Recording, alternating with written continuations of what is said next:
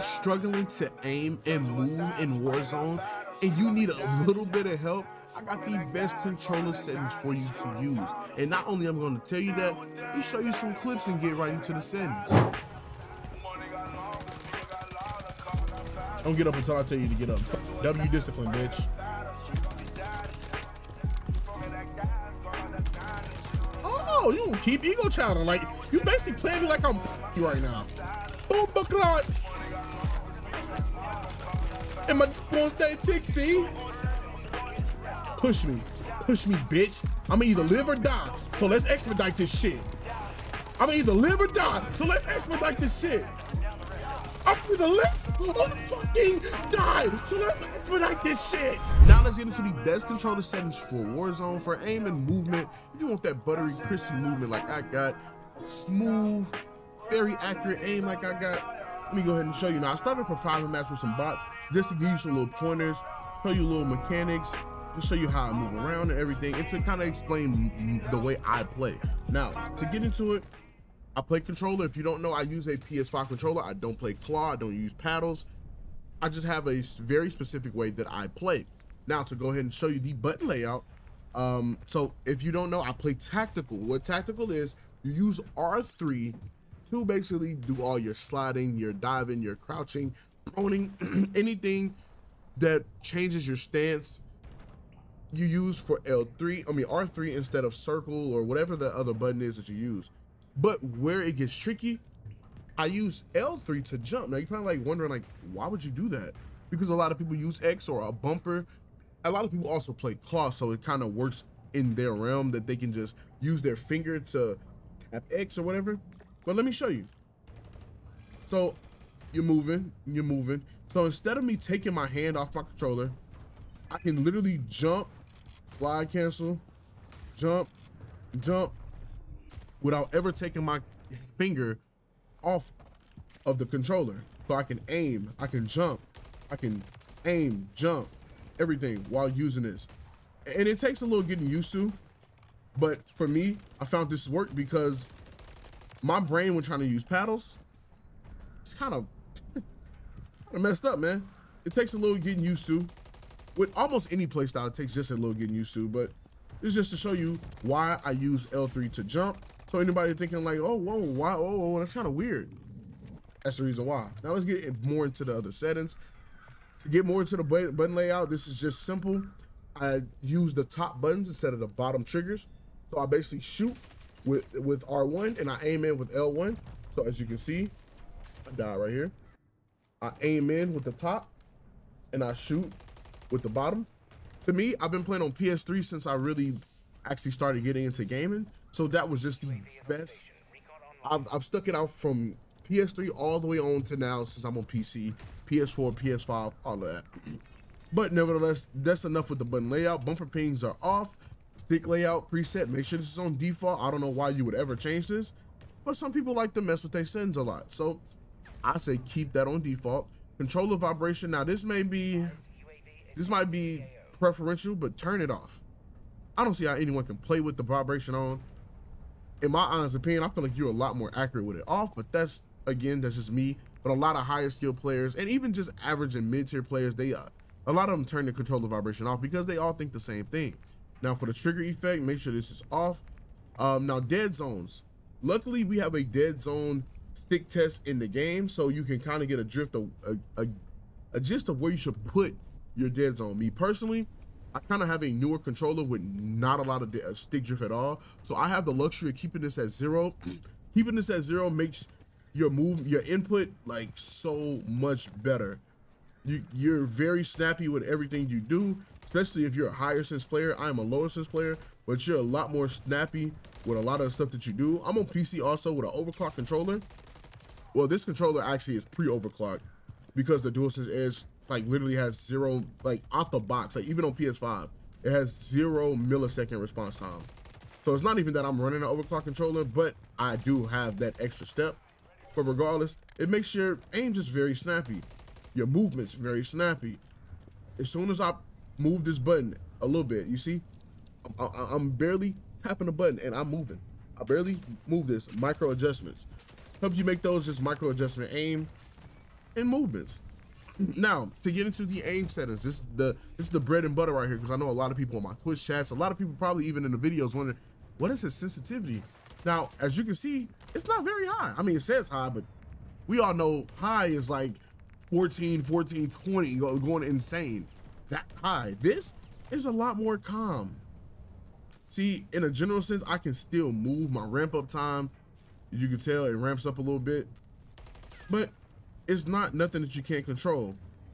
Just very smooth, up, down, side to side. I like to have it a lot lower because you can make very smaller but snappier adjustments, and you can also just move a little bit more. When it's high, it's like it's too high to the point where you can't make gradual snappy movements unless you can really control it.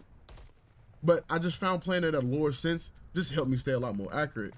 Now, I don't know if this is placebo or not. I really can't tell you if it is placebo or not, but I found this out from, if you know who Zyro is, he's a content creator. Like I said, it may be placebo. I don't see why this would work, but changing this back down to 1.0. So basically what you do is you go to your stick sensitivity, go to custom, change this back to 1.0 because I think it's default at 1.20, and then go back to your regular sense. So I'm on 7.7, change it back to 1.0. Try it out. I don't know if it actually does anything, but you may find some success, and it may be, you're like probably like, wow, that's a lot better. I can actually aim. I don't know. But nevertheless, to go on, my ADS sensitivity multiplier is at 0.90. Now you can go lower. I wouldn't go past 1.0. 0.90 is kind of where I found the best for me in this game. I usually run like a 0.8, 0.75. I even went as low as 0.65. But as you can see, this is me aiming just regularly, like moving around my sensitivity. And this is, it's a bit slower. It probably doesn't look that much. It is 0.90. So it's almost the same as the 7 sensitivity with our horizontal and stick, but you can tell it's still a lot slower, especially when I get that slowdown on the aim assist. And I'm gonna talk about the aim assist in a bit, but that's just to show you that that is my ADS sensitivity multiplier, and that it just helps you to stay a little bit more accurate while you're ADS. Now this, I don't mess with. This is for third person vehicles. I haven't really messed with this, so I just leave that at default. This, leave it at default, don't touch it. Tac stance sensitivity multiplier. If you like the tac stance and you want to change it up, I still say probably go like 0.9, maybe 0.8, or I say go 0.10 down from what your usual ADS sensitivity multiplier is at. So for me, I run 0.9, so go 0.8. Now, aim response curve type. This is kind of an important one. I will say dynamic is the best to play on for almost any skill level. Dynamic is literally the best. You get the strongest rotational aim assist. And let me show you what rotational aim assist is. Essentially, when I'm aiming at somebody and I use that left stick and it just kind of rotates, it kind of rotates my character even though I don't even have my hand on the right stick. It's just rotating my character. Just rotating my character. It rotates my character. I'm not even using the right stick. So dynamic has the best for that. Now, I am a linear stepper, a linear lieutenant. I don't know why. I really do like linear. I feel like I have a lot more control over my aim in certain cases. But also I am more of a higher skill player, so I can adjust to my raw inputs. But for all playstyles and what I still run to this day is dynamic. And now this aim response curve slope, I can't really break it down to you, and I'm gonna make another video when I really can, because I don't want to just give you a setting and I'm really uneducated on it. But for the now, I've tested this out and I found that putting this down at 0.5 and running this at dynamic, oh my God, it makes a very big difference. You can still run it at 1.0, and you can also do your own testing and come back to me and also let me know, hey, we did some testing and this is the best for the aim response curve slope scale. But 0.5, even I think I ran it at 0.4. Oh man, you're gonna be beaming with this. But leave it at 0.5 for now at least. On to the next setting. The focus, I just leave it at 1. I believe this is for snipers. Yep, while ADS and focusing. So if you have a scope on your gun that allows you to focus, I just leave it at 1.0 because it is a sniper. You could put it down to your regular 0.9, but I leave it at that because whatever. ADS sensitivity transition timing, keep it at instant. If you're one of those people that want to customize your sensitivity per zoom, go ahead. Me personally, I just leave it all at 0.9 because I just like to keep it the same for each one, and I just micro adjust to it. Target aim assist, if you're not running target aim assist, I don't know what to tell you because there's no way you're playing this game without it unless you're on mouse and keyboard. Aim assist type, you can toggle in between default and Black Ops. I would not trust precision or focusing. Do not use them. Despite what they tell you, do not use them. But default and Black Ops. Now, I can't tell you the difference between the two. It just, the default is traditional for Modern Warfare games. If you're a Modern Warfare stepper and you like the way the aim assist feels on those games, cool. If you're a Black Ops stepper and you like Cold War, BO4, games like that, and you like that traditional Black Ops aim down sight, then I say go with the Black Ops aim down sight. It all comes down to preference. I don't think either one is better than the other. I just feel like it's better to whoever like those games if you're used to those aim assists. Third person ADS correction type, I keep that at assist. I don't even know what that is. Most assisted behavior off, and keep that off. Now, for the movement side of things, because we just went down through our accuracy, now for the movement and gameplay options, this is the bread and butter right here. So, automatic tac sprint. Believe it or not, I keep it on auto tac sprint. If you play claw or something, I can't give you the exact settings because I don't play claw. I don't know anything about claw.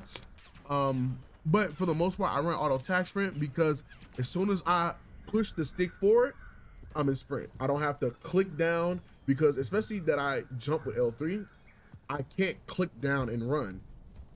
I just have auto tac sprint so that when I push this stick up, boom, I'm moving. All right. So run auto tac sprint. It just helps with the movement a lot better. Now, slide maintain sprint. Basically what this is continue to sprint after performing your slide.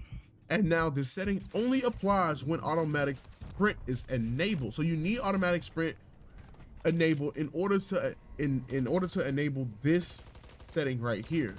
So basically when I slide, boom, I'm still in sprint.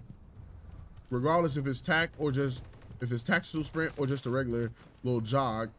As soon as I slide, I don't have to do anything else in order to move. I won't just move slower or forward.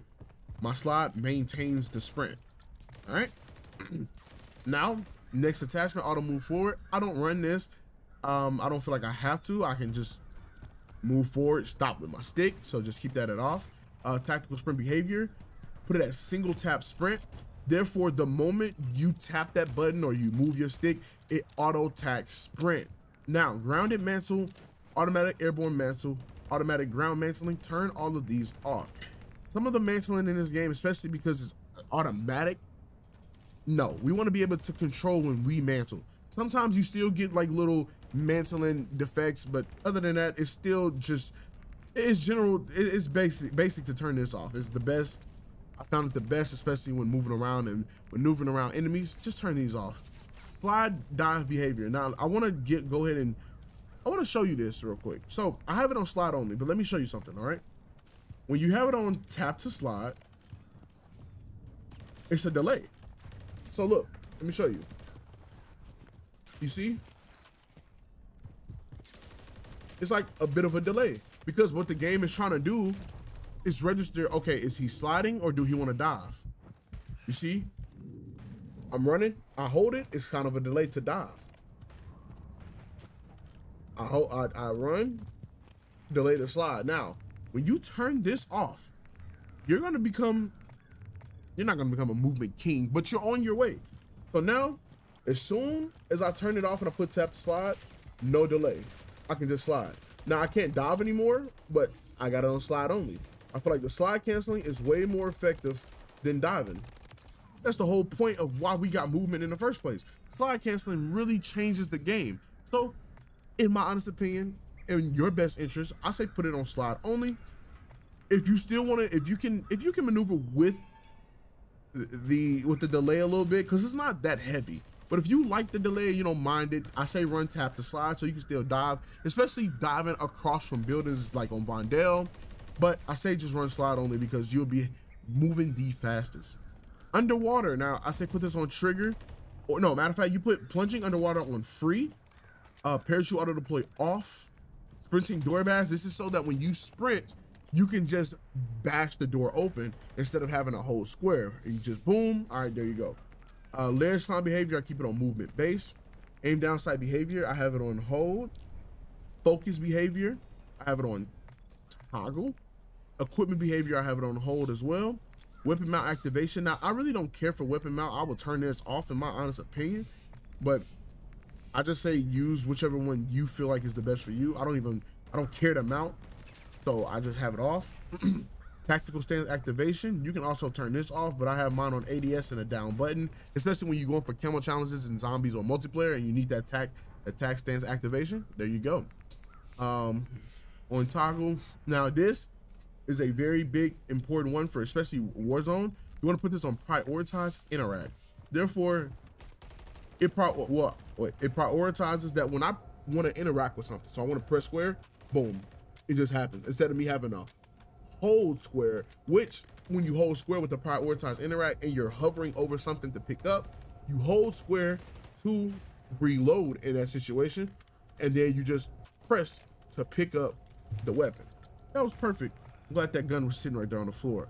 Armor plate behavior, you want to put on apply all so that you when you're plating up, you hold triangle once and it puts all your plates on instead of one plate, then I got a whole triangle again, another plate, triangle again, another plate. Nope, it just does it all in one whop. ADS stick swap, do not change this at all. Backpack control, I guess this is preference, but mine is on the stick so that when I'm in my backpack, I move it with the stick and not the D-pad controls. Just a preferential, I feel like it's a preferential setting. You can use it however you like. We're almost done here. We got the depleted ammo switch, so you can turn that on so that when your weapon is out of ammo, it switches to your next gun and you're not just sitting there clink, clink, clink, clink, looking at the enemy, shooting nothing. So I say put that on. Quick C4 detonation, I have it on 1x1. Manual fire behavior, I have it on hold. So therefore, this is not the best example, but when you have a burst fire weapon, and actually I can show you that real quick. Let me put on the DG58. It's the best one to kind of give you, to show you why this setting is good. So let me go ahead and eliminate myself real quick. All right, perfect. So with the setting that we just talked about, so this is a burst weapon. So normally you shoot, you just keep pressing it. What this setting does is allow me to, hold it with the burst weapon, and I don't have to let go. So therefore it's like an automatic weapon. You just hold it. Perfect. Same with the pistol, it's slower, but I can hold the pistol and it's just gonna shoot. I'm not letting go of the trigger at all. So I say keep that on. That can only help you. With something like a single fire pistol, just spam it. Obviously just spam it. But with something as fire as the DG58, yes, I prefer you to put this on hold. Now, vehicle behaviors, I don't mess with, but I got it on short delay, free look, and melee. Score, map, stats, behavior, toggle, ping, wheel, moderate, and hold. So that is to go through all of the controller settings and to show you why I'm such a Warzone demon, man. Also, you can combo up with a little bit of things like I want to show you. If you don't know how to slide cancel, literally just, it's just all in the right stick, and it's even in X. So it's like multiple ways to slide cancel. I could double tap R3, I could R3 L3, I could R3 X. It's literally multiple ways that you can slide cancel. It's pretty simple. Jump shot in, you just aim in while jumping. You could slide cancel into a jump shot, slide cancel into a jump shot, slide cancel into a jump shot. It's just a little more slower for right now. I feel like they're gonna buff it, but it's still great at the moment. Drop shot in, which you just drop. Literally use your prone change. For me, it's R3, but you would maybe circle it, maybe another button. For me, I just drop shot with that. Boom. But for the most part, those are all the settings that you could possibly run for Warzone and even MW3 just to be a movement demon, man. So if there's anything else you want me to test out, drop them in the comment section. Also, just a little bit of a game to play. What controllers are you guys using in Modern Warfare 3? And for Warzone, are you running PS4, PS5, Xbox? Are you on mouse and keyboard? Are you using a Scuff, Battle Beaver? Just drop your controllers in the comment section and see you guys later.